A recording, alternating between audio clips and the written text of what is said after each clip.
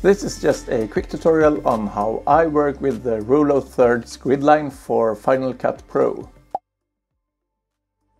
Let's get straight to the point and jump right into Final Cut Pro. So Final Cut Pro has no satisfying native support for grid lines, so what I have done is that I made my own PNG file, which is linked in the description, and I use it as an overlay across my whole projects.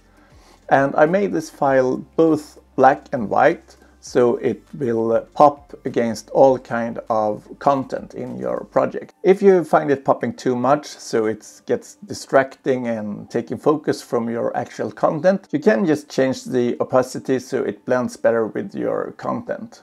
You can also toggle it on and off by pressing V. So when I make my final render, I just press V and render my project. If you found this helpful, please give me a thumbs up. That really makes a big difference for me. And thanks for watching.